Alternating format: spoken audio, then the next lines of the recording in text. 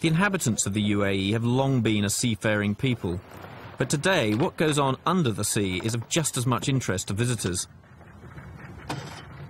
particularly those with a sense of adventure.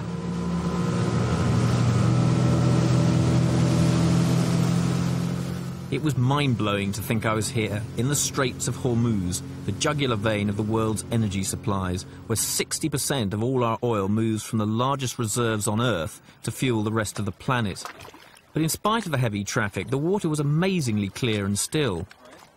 This area is recognised as having some of the most adventurous and difficult diving in the world.